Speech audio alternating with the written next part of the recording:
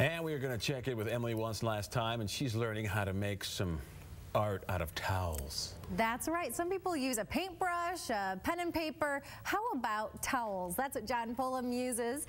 And I got a little pet elephant for us here in the studio. John, you're going to teach us how to create it. I'm going to do my best to teach you after seeing that rose that you made. I will work very hard. We're going to move the elephant right over there. So we need about all of our 3 minutes to do this. But while you're doing it, if you can, tell us a little bit about what inspired you to make all these animals out of towels. Well, being an entertainer for a living for the last 20 years since I had a full head of hair, I was on a cruise ship in different hotels that would do the towel art. I wanted to learn it, wanted to show my family how to do it, my kids, just to make them smile. And finding there weren't any DVDs on it, I started learning on my own, and then I thought, everybody likes it so much, I'm going to make my own DVDs. With the elephant, as I'm talking you right through here, all you have to do is take a bath towel and fold it right to the center. Okay. Just like that, and it doesn't have to be perfect. It's not like paper origami where it has to be precise. Sure. Just roll it up. Once you fold it into the center, take the side and roll it into, not a super tight tube, but a fairly tight tube to the end. And I'm going to show you what to do with that hand towel in 1 second. Same thing over here. Roll it to the center. So you basically have it folded to the center, roll each side up to the center. I go over it in great detail in the DVDs, but here, limited amount of time. People following at home might start to lose us here. Yeah, and you have it just like that. This is going to be a standing elephant. That's a sitting elephant over there. And put that over to the side. And here's where you can try to make the elephant head along with me. Have it lengthwise if you can. Put your finger right in the center. Okay. And hold on, and you'd kind of roll it on an angle.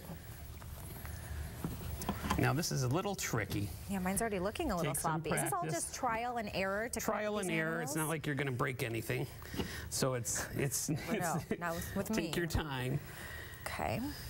And I could make these in my sleep. Sometimes I wake up and there's a whole jungle sitting around my bedroom. How many towels where did that come from? Yeah. Is your bathroom always decked out with these? I need a bigger bathroom for all the animals.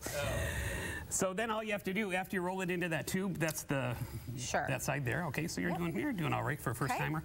Put your hand in that fold, pull it down like that, and kind of push it around. Okay. So you basically have the forehead of the elephant. Yes, got it. And then all you have to do is roll up the trunk. Give it a little squeeze. Okay. And you have the trunk just like so. You can make the ears.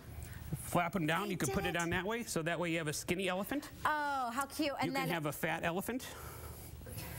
Or you can have a sitting elephant like that one right there. Just add the googly eyes and whatever else you want. That's perfect. You did a great job, And if you do it with gray, look how cute it is. Add the eyes.